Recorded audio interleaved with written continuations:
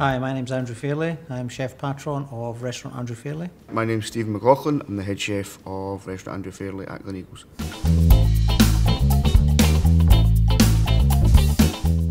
The restaurant's been here for about 13 years old. We're a 2-star Michelin restaurant. We rely predominantly on using, as much as we can, local Scottish produce. We use more modern techniques rather than, modern style, I suppose. My role here as head chef at Restaurant Andrew Fairlie, I'm kitchen manager. I'm responsible for anything that comes in the door, from produce, daily deliveries to staff, day-to-day running of the kitchen, day-to-day management of the menus, what we serve to customers, and very importantly the training as well of the young all the way through to the senior staff as well. We've got 11 in the team just now. We've got kitchen porter, we've got head chef, myself, senior sous, junior sous, and then six chefs below that. We have to have the confidence on the product in the first place. We have spent and still spend a lot of time sourcing the best that we can possibly get. And our farmers and our producers really is the start of our quality control. So we have to have a relationship with them that's very tight, where they understand absolutely what we're looking for. You saw on the farm this morning with John and George, the amount of effort that they put into what they do. The animal husbandry, that's 4 generations of farmers. So Scotch lamb for us, it just gives us that absolute confidence that it has the farm assurance, it has the controls, the inspections along the way, so it's very, very strictly controlled before we get it.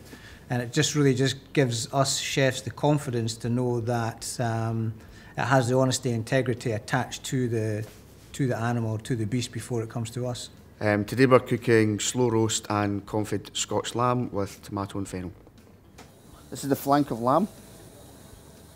So we have a very simple marinade for 12 hours, and then we'll vac pack it, put it into a pouch and seal it on full power, and then we'll cook it in the water bath at 78 degrees for 48 hours. This is what comes out of the water bath. We take it out of the pouch and we pat it dry, and then in between grease-proof under quite a light weight, we press it overnight. If there's any excess fat on there, we would etch it off. So then what we do now is we cut our portion. So this would now be mise en place, ready for the service. The second cup we're going to use is the feather blade of Scotch lamb. We would then put this into a water bath. So after 12 minutes, we would take our feather blade of Scotch lamb out of the bath. It's 56 degrees cuisson, we'll season, with salt and pepper. And we'll put the fatty side in onto the plaque. So I'm just now loading up my thyme brush with the fat from this rendered fat from the Scotch lamb. I'm just going to add a little bit of extra virgin olive oil, and then I'm adding my feather blade.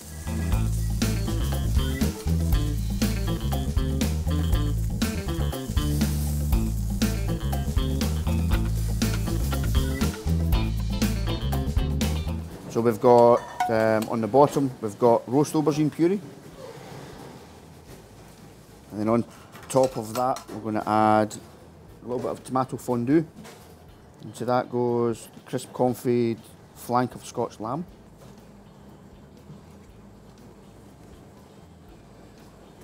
Onto the plate. Some fresh shaved fennel, a little bit of fennel herb, and a little bit of torn basil leaf.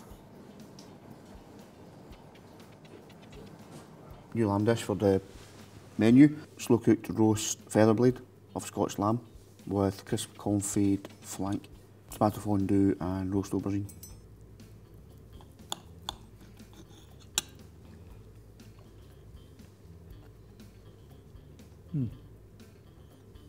It's beautiful. Tender. It's gorgeous.